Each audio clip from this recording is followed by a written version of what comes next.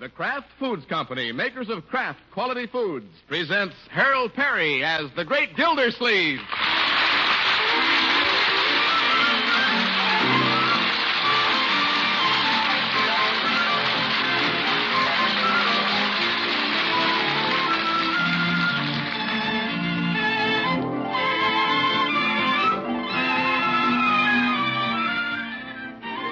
Tonight's program is a program of special importance because it contains big news for you from the makers of Parquet Margarine. We can't tell you now what the big news is, but just keep tuned to this program. You'll hear all about it before the show is over. Now, the Great Gildersleeve, brought to you tonight by Parquet Margarine. That's P-A-R-K-A-Y. Parquet Margarine, made by Kraft.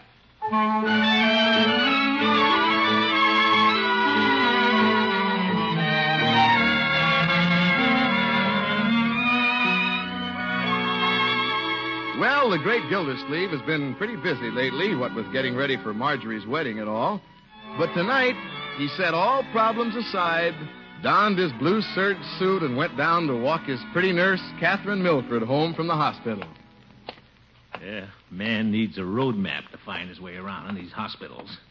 Let's see. Catherine said she'd meet me on the third floor at the intersection of therapy and pediatrics. Hello, Throckmorton. Oh, there she is. Hello, Catherine. I'll be just a few minutes. I want to help Dr. Olson with some X-ray pictures. There's a waiting room here if you'd like to sit down. No, I'll just wander around. I'll meet you right here. Yeah, I'll be here. Helping Dr. Olson again. Him and his darn X-ray camera. I hope he gets foggy negatives. Wonder why they leave all the doors open here. You can see right in the rooms. That guy doesn't look very sick. Lying in there reading the paper. Wonder what he's in for. Oop, he sees me. Hello, how do you feel? Gee, what a dirty look. Probably something wrong with his liver. Guess I'll go in the waiting room and sit down.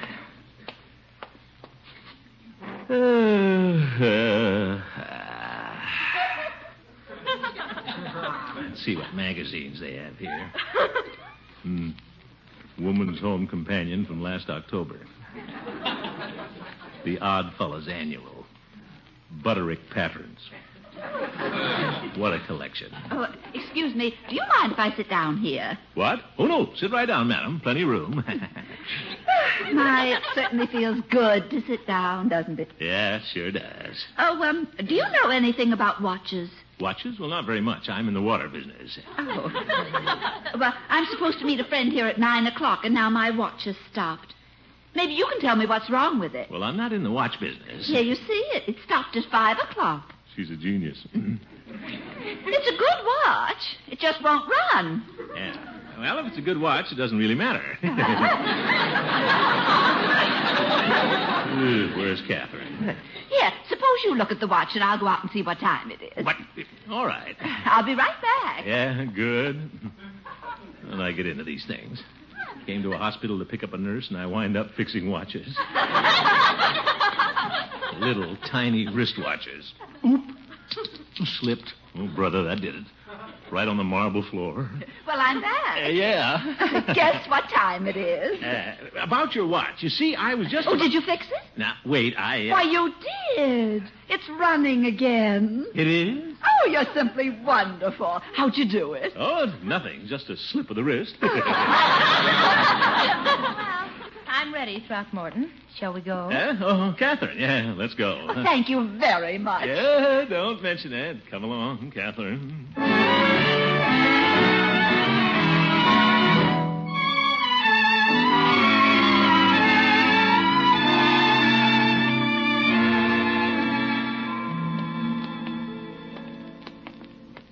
It was very kind of you to wait for me tonight, Throckmorton. Oh, that's all right. I just couldn't tear myself away. It's so interesting watching Dr. Olson work. Oh, it is, eh? The way he handles those intricate machines in X-ray, simply fascinating. I can imagine. You can see that he's talented. He has those long, slender fingers. Octopus. admire men who are skilled with their hands. Don't you, Throckmorton? Well, it'd be kind of embarrassing to admit, Catherine. See, I'm rather clever that way myself. You? Certainly. Handcraft has always been one of my specialties. Yes, indeed. Guess you've never noticed, but I have pretty long hands, too. Artistic, a lot of people say. Now, this I never knew about you, Throckmorton. Well, you know what they say, Catherine. Still waters run deep, and I'm a deep river. What do you do? Paint? Carve? No, I like to fix watches. Repair watches? Really, Throckmorton? Well, just as a hobby, that is. Remember that lady in the waiting room? Yes. I fixed her little watch as easy as pie. Really? You bet. Like to see Dr. Olson do that. Well, Throckmorton, it takes a master craftsman to do that kind of work. Where did you learn it? Well, you know how it is with a talent like that. It just sort of comes to you, Catherine, right out of the blue. Oh, this is amazing. Yep. Well, here's my house. If it weren't so late, Throckmorton, I'd ask you in. Well, better luck next time. Watch out for the porch steps. Pretty dark. That's all right. If Mother hears us, she'll turn on the porch light. In that case, let's go up quietly. Huh? I guess Mother's asleep. Yeah, bless her little heart. Well, I'll say good night, Throckmorton, and thanks for walking me home. Wait, Catherine, don't go in yet. I really should. Please, this is the first time I ever said good night to you without the porch light.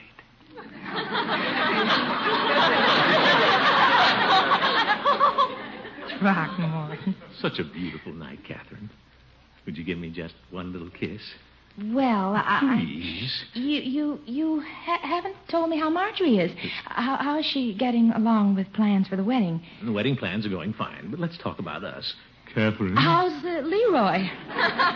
Leroy's fine. What's he doing? He's making a wedding present for Marjorie in the basement. Really? Catherine. What kind of a present? He's making her a footstool. Oh, my, that's nice. Catherine. Is he making the footstool by himself? Oh, my goodness. Catherine, we can talk about Leroy any time. I think it's very commendable that he's making a gift for Marjorie. He must be clever with his hands, like you. Well, I imagine I have taught him a few things. I have a workbench in the basement, and I let him use the tools. Oh, I think that's wonderful. A real craftsman like you can do anything. I know one thing I'm not doing too well. Most of all, Throckmorton, I admire a craftsman who's willing to take the time to help a little boy like Leroy. You do? Mm-hmm. Close your eyes, Throckmorton. They're closed.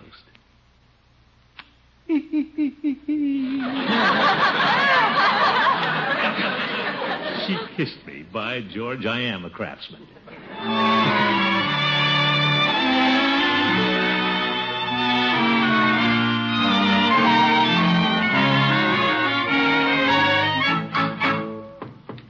Hold everything. Bertie's coming. Good morning, Bertie. Oh, Mr. Milford, nice to see you. Won't you come in? I was just going by, Bertie. I don't suppose Mr. Gildersleeve is home. No, ma'am, he's at the office. Something I can tell him? Well, I have a little favor I'd like to ask of him. He'll do it for you, Miss Milford, I'm sure. Well, Mr. Gildersleeve was telling me last night that he's an expert with tools and machinery. Come again? Well, that he has a workshop in the basement. I brought over a kitchen knife of Mother's. It's one of her special favorites. I have it right here. Say, that is a good knife. Mm-hmm. Mother's had it for years. Wouldn't let anything happen to it. And, of course, I had to drop it on the sink this morning and make a big nick in the blade. Oh, that's too bad. I bet your mama got pretty upset. She doesn't know about it, Bertie. I sneaked the knife out of the house. I wonder if Mr. Gildersleeve could grind down the edge of the blade and take that nick out of it.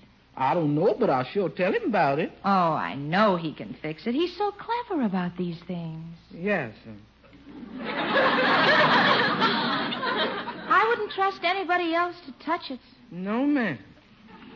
Well, I'll leave the knife with you, Bertie. Tell Mr. Gildersleeve I'll pick it up tomorrow. All right, I'll take it down the cellar and put it on his workbench. Oh, and you can tell him it belongs to Mother. He'll know its importance. Yes, ma'am.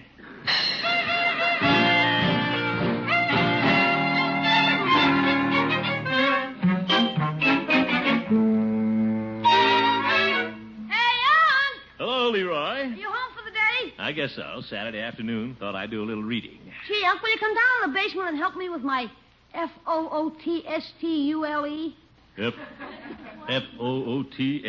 Footstule?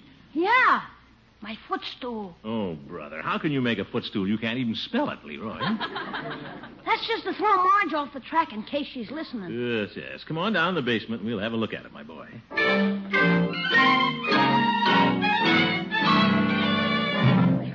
You see, it's going to be keen when I get it finished, Unc. Leroy, is this a footstool? Sure, I figured it out myself. Looks to me like steps. Yeah, that's the idea. It's a footstool for 3 different pairs of feet. Oh, my goodness, a 3-passenger footstool. Sure. I wonder if No, my boy, 3 is enough. Now, let's see. What's holding you up? I ran out of money. Money? Yeah. I drilled a hole where a hole shouldn't be. And then I had to buy some putty to fill up the hole. Now I haven't got enough to buy a putty knife. 50 cents will turn the trick. Now, just a minute, Leroy. You can't be running out every 5 minutes and buying tools. Will you get it for me? That's not the point. A real craftsman doesn't have to race down to the hardware store every time he needs some simple little tool. He looks around on his workbench till he finds a piece of metal that he makes his own tools. Are you kidding? Certainly not. Got to use your head, my boy. Be ingenious. That's what makes a clever craftsman. Now, let's look at your little problem. You need a putty knife. I figured that out already. All right. Now, let's see what we have here on the workbench. Set of Christmas tree lights, bird cage, split gun, ukulele. You gonna make a putty knife out of that? Just keep your shirt on, Leroy. Have to clean this bench up sometime. What you gonna use, Unc? Well, here's something. This old kitchen knife. Just what we need. Where'd that come from? Well, how should I know? Simply have to use your eyes and your brain, my boy. Now, you see, the knife has a nick in it. So, you know what we're going to do? I'll bite. Very simple. You turn the grindstone, and I'll grind the end off. I'll show you the slickest putty knife you ever saw. Golly, you're a genius, Unc. You bet. Crank up the grindstone. Yeah. Now, watch this. I'll round out the end. Look at the sparks. Yeah, we're shaping the tool. A little ingenuity, a little brain work, that's all it takes. Wait till I tell Catherine about this.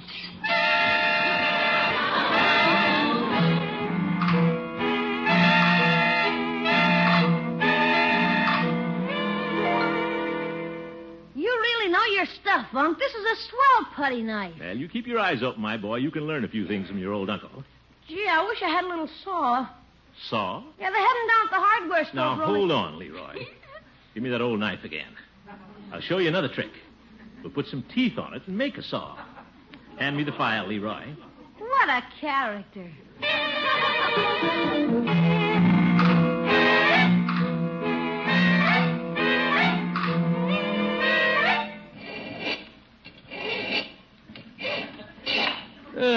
By George. Now, how do you like that?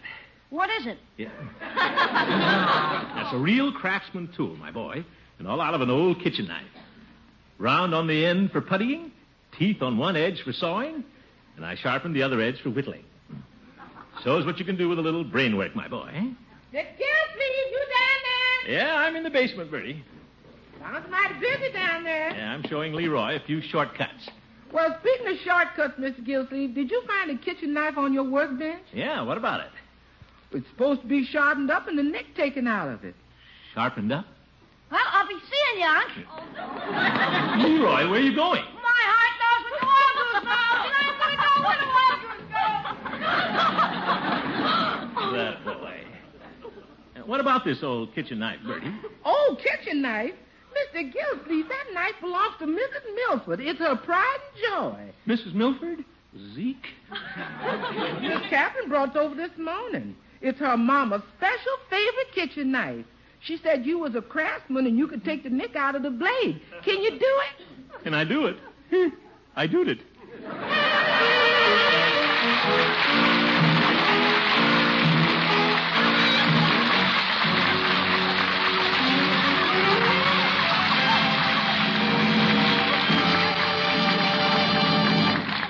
The Great Gildersleeve will be right back. Remember, we're going to have big news for you in just a few minutes. Have pencil and paper ready so you won't miss a thing. It's news, big news from Parquet Margarine. The margarine that's so good, its makers can afford to say, double your money back if you don't agree that Parquet Margarine is the best margarine you ever tasted. Keep tuned to this program. Big news for you in just a few minutes.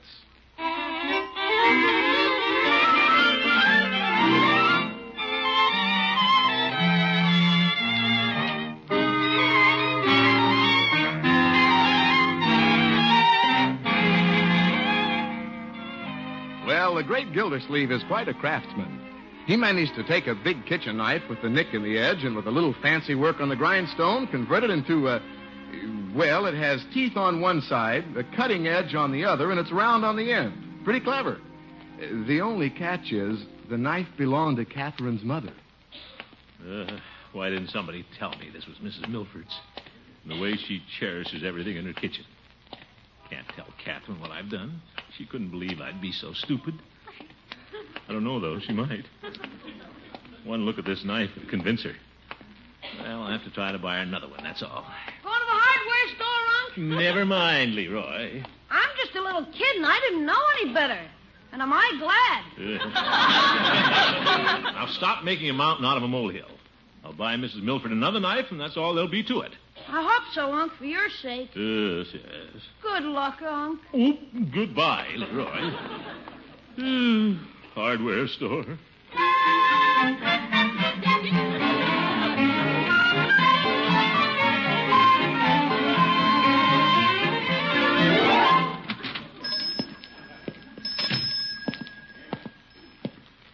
Afternoon, Mr. Gildersleeve. Hello, Fred. I'm looking for a kitchen knife.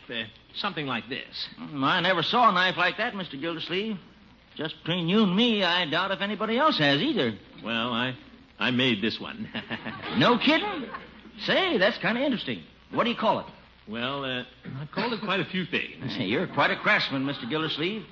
Small saw edge on one side, cutting blade on the other, round end, rosewood handle. Yeah, but what I'm looking for is the kind of a knife I made it out of. I didn't get that. The knife I made this out of. You see, I ground another knife down and reshaped it. But now Oh, one of those little mistakes, eh, Mr. Gildersleeve? Now, wait a minute. Oh, I know how it is. I'm a married man. Well, I'm not. That's right, you're not. Now, just try and visualize what the knife looked like before... You must have one around. Yes? You have one? No. Fred. But we did have one. Last year it was. Oh, that's going to be a big help. As I recall, I sold it to Judge Hooker. You know the judge? Judge Hooker? Sure, he'll give it to me. Hooker's my best friend. He better be.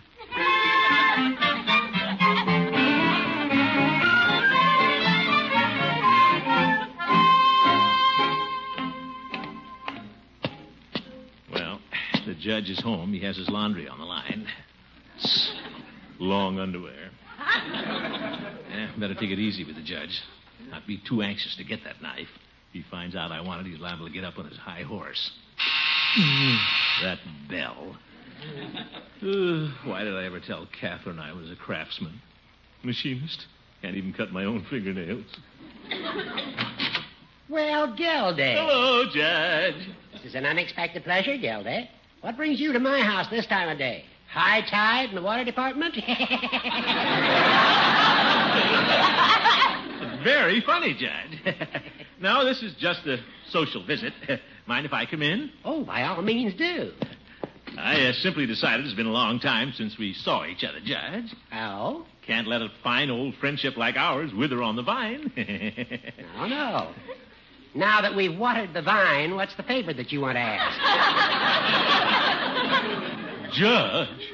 I know you, Gildy. What is it? What a suspicious mind. All I dropped by for, Judge, aside from a friendly visit, was to see if you had a plain kitchen knife that you bought down at Fred's hardware store last year. Kitchen knife? It's not the least bit important, Judge. Just thought I'd check with you, that's all. Yes, I do have a knife I bought from Fred. What about it? Well, it doesn't matter at all, but I thought if you wanted to get rid of it... Gildy? Oh, Horace, if you must know the truth, I'm in a very embarrassing position. I've got to have that knife. What for? Well, I made a little mistake. Catherine Milford brought one of her mother's best knives over to be sharpened, and I didn't know it was hers. I worked on it a little. Is that it in your hand? Well, that's what's left of it.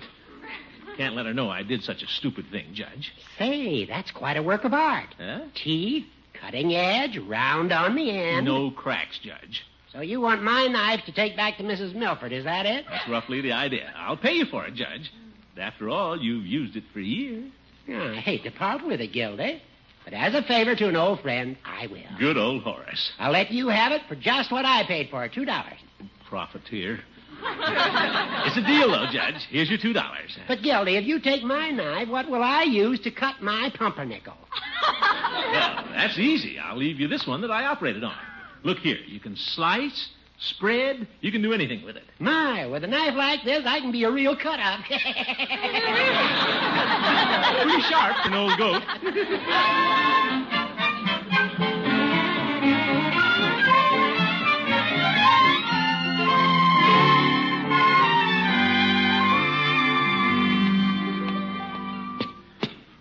Now, if I can make Catherine believe this is her mother's knife, I'm in. Oh, what a tangled web we weave when first we practice to deceive. Gildersleeve, you're going to be mighty lucky if you squeak out of this one. Hello, Throckmorton. Hello, Catherine. Just stopped by to drop off your mother's little knife. Oh, thank you, Throckmorton. How does it look? Why, it's perfect. In fact, I can scarcely believe it's the same knife. Well, a little fine machine work makes a big change. It's absolutely marvelous what you can do with tools. Isn't that the truth? Thank you, Throckmorton. Your ingenuity saved my life. Oh? Save mine, too.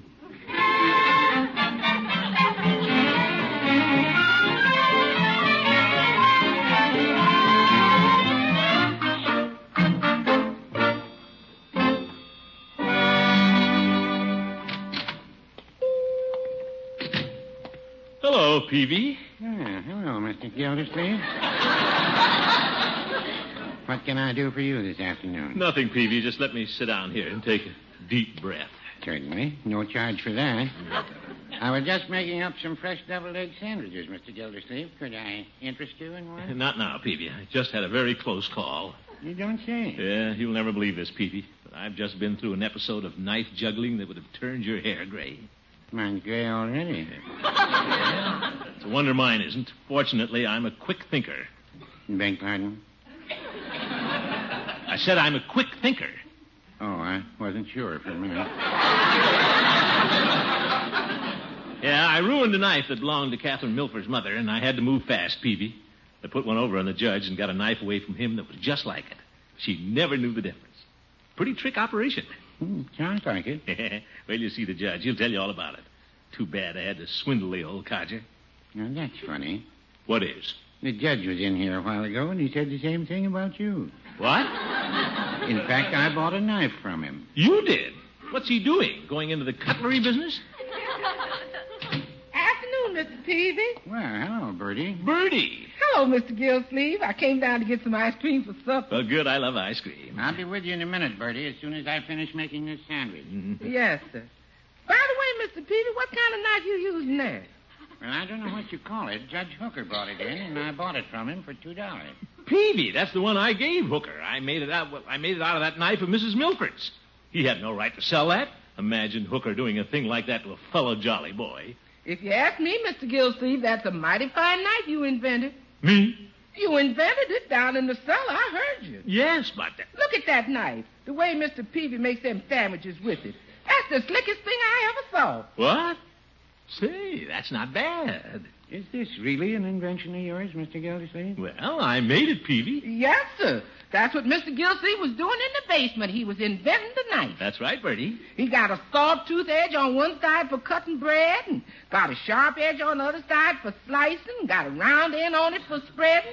Well, that's a knife every woman's going to want in her kitchen. By George, Bertie, I knew that all the time. My.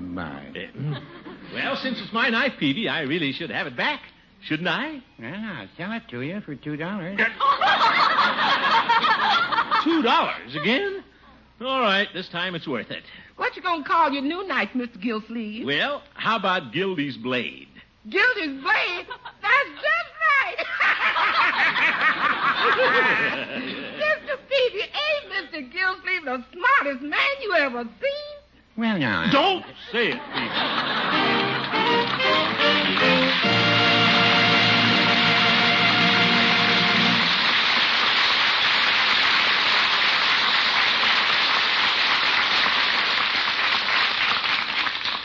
Yes, sir, Peavy and Bertie certainly know a good kitchen utensil when they see it. And that, friends, brings me to the news. And it's real news, because you can get an exact duplicate of that knife Gildy invented.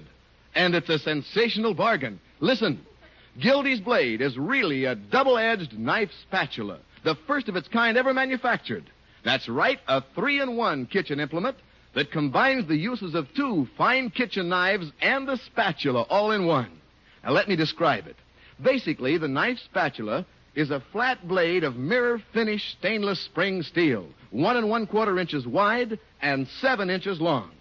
It's set in a polished imported rosewood handle, 4 3/4 inches long. Overall length is just under a foot, about the length of your favorite bread knife. One side of the blade has a lifetime serrated edge that never needs sharpening. That makes it a superb knife for slicing bread, cake, fruits, vegetables, anything you want to slice without crushing. And the other side has a hand-honed, razor-keen, straight-edged blade. That's a big all-purpose kitchen knife for any kind of cutting, paring, or peeling. 2 edges for the same blade. 2 fine kitchen knives in one. And then, in addition, the wide, flat, springy blade is spatula-shaped. Turns flapjacks, fried eggs, fried potatoes, scrapes, and mixes. So there you are, 3 implements in one. 2 fine kitchen knives and a spatula in one handle. Why, that knife spatula would cost at least $2 if you could buy it at a store. But listen, you can get one from us for just 50 cents, plus the label or wrapper from any loaf of bread you buy at your dealer's, and the red end flap of a package of parquet margarine. What a bargain. Remember, this knife spatula was invented by Gildersleeve. Actually has his name on the blade. So there's only one way to get it. Mail your $50, your bread label or wrapper, and the red end flap from a parquet package to Kraft Foods Company, Box 5939, Chicago 77, Illinois. Now write down that address. Kraft Foods Company, Box 5939, Chicago 77, Illinois. Send 50 cents, a bread label or wrapper, and the red end flap of a package of parquet margarine. Be sure to include your own name and address, and your wonderful knife spatula, Gildy's blade, will be mailed to you immediately. And now, here again is the great Gildersleeve. Well, folks, we had a lot of fun making this knife, but it's really a good thing. And Bertie wasn't kidding. Use it and enjoy it. Good night, everybody, and see you next week.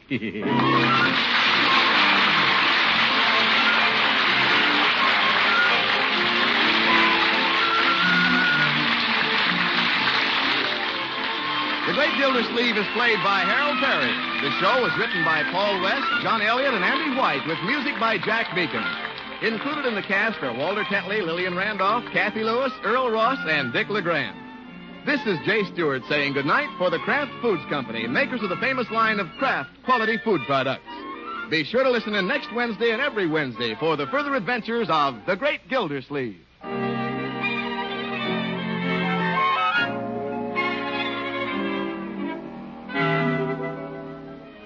Here's a taste test that counts. Try any meat without mustard. Then add a golden dab of Kraft prepared mustard to your next bite. Taste the difference. There are 2 kinds of Kraft mustard, you know. Salad mustard, delicately spiced for those who like their mustard mild, or Kraft prepared mustard with snappy horseradish added. Have both on hand. For remember this, when you add a little mustard, you add a lot of tang. Get Kraft prepared mustard.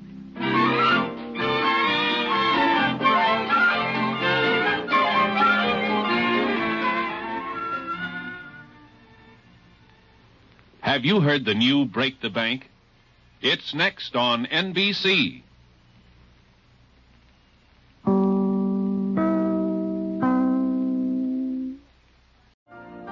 You've been listening to the OTR Gold Network. Find more classic radio at otrgold.com.